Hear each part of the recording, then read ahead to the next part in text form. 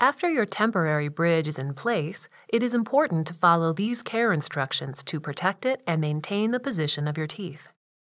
Immediately after your temporary bridge is placed, it is important to avoid eating or drinking until the anesthesia has worn off to prevent possible injury to your lips, tongue, and cheeks. Since a temporary bridge is less durable and meant to be easily removed by your doctor, you should avoid eating hard, crunchy, chewy, or sticky foods until your permanent bridge is ready. Your gums may be sore for up to 3 days following the procedure. You can rinse with warm salt water 3 times per day to help reduce pain and swelling. And you can take an over-the-counter pain reliever like ibuprofen if needed. It's normal to experience some sensitivity to pressure, heat, and cold in the days following your procedure, but this should pass as your mouth adapts to the temporary bridge.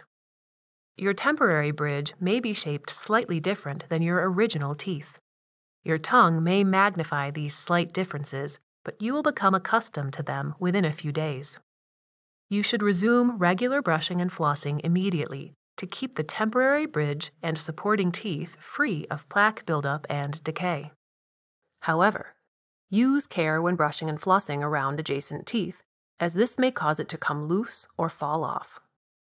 If your temporary bridge does come off, slip it back on and call your doctor's office to schedule a time to reattach it. Additionally, if your bite feels uneven or if you experience persistent pain or sensitivity outside of the norm, it is important to contact your doctor's office for assistance.